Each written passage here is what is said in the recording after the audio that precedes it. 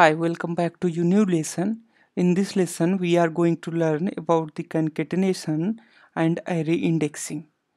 Concatenation is the process of joining arrays to make a larger one. So let's redefine our array A with a matrix. So A is equal to, let's keep it into a square bracket. So 1 space 2 space 3, and then there is a semicolon, and then 4 space 5 space 6, and then there is a semicolon, then 7 space 8 space 9, and just hit the enter. Now you will see here there is a array. It's a 3 by 3, sorry, this is a matrix and this is a 3 by 3 matrix. Now you can do concatenation by just combining it into two square bracket. So let's assign b is equal to a comma a, and now you will notice here a and a will be concatenated together, and this will be a horizontal concatenation.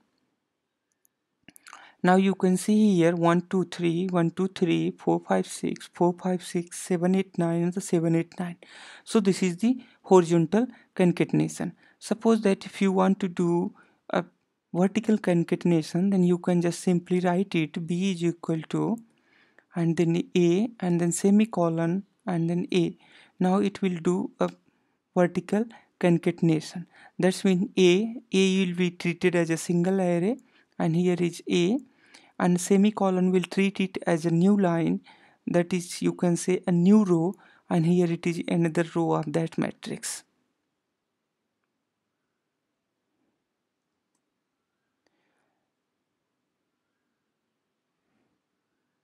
Right.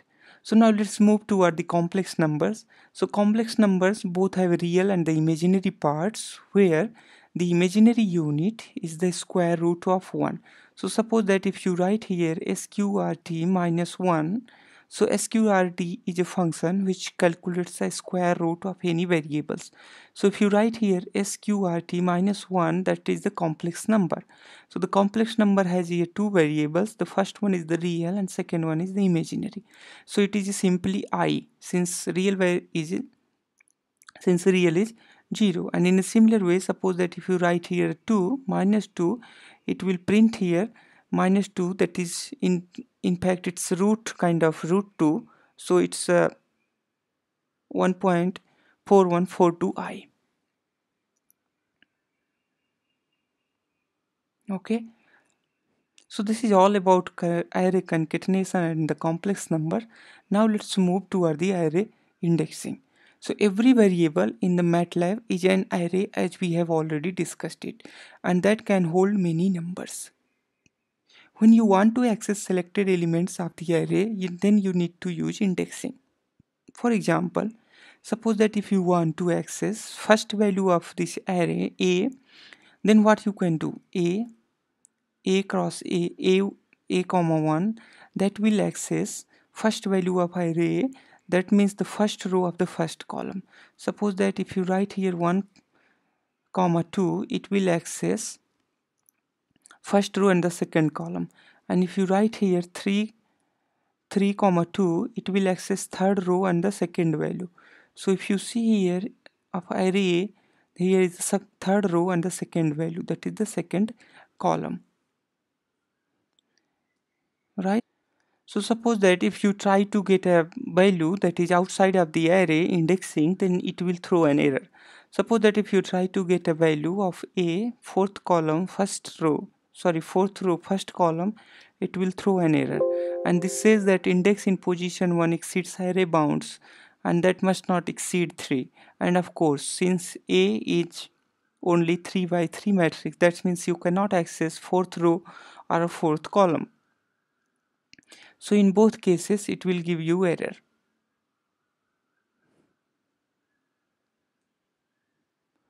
So suppose that if you want to retrieve a multiple element of an array, then you can use a colon operator, so which allows you to specify a range of from start and the end. Suppose that if you want to get a value of a first row of column 1 and the 2, then what you can do, then you can write here, let's say a first row, and now you want column 1 to 2, then 1 colon 2.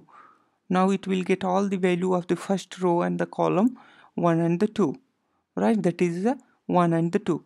And suppose that if you want to extract these four values, sorry, 5, 6, 8 and the 9, that means then you can specify here.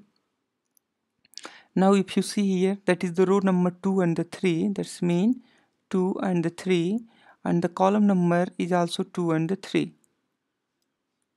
and you hit enter. Now you will see here 5, 6, 8 and the 9 has been printed there, and in the similar way you can assign it to new, you can assign it to a new variable, that is the b.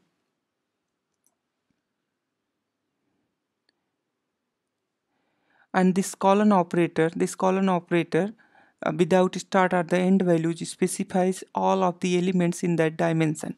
Suppose that if you want to print all the value of a first row, then you can simply write here 1 and then comma, and then you can put here colon. So this colon will specify that the first row and the all column, and that is 1, 2 and the 3. And in the similar way, suppose that if you want to print here a third row, you can simply specify A3 comma and the colon. It will again print all the values of the third row.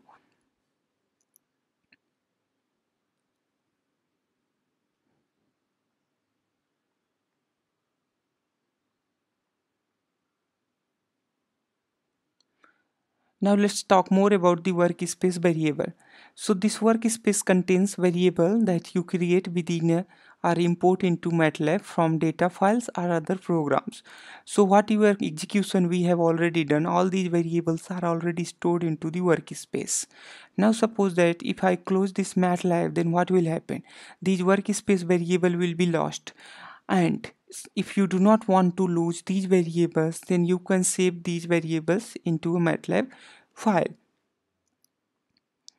And suppose that if you want to know more about these variables, then you can simply type here whos, and once you type here whos, it will print everything about these variables.